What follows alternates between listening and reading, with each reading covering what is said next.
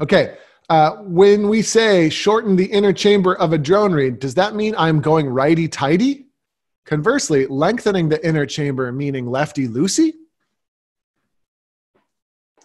If we're talking about this tuning pin, yeah, I guess that works. Yeah.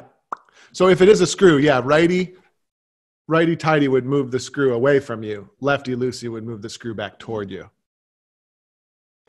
On an easy drone. And then it would be exactly the opposite on a Canard, where righty-tighty would make it longer and lefty-loosey would make it shorter. Right, but so it depends on what but it moves the screw away from you. Well, I guess it depends which direction you're pointing the thing. But yeah. Yes, here's how we answer that question. Yes, it's just like a normal screw. Yeah. And it is what you think, right? Yeah, 100%. Good question. Quick answer.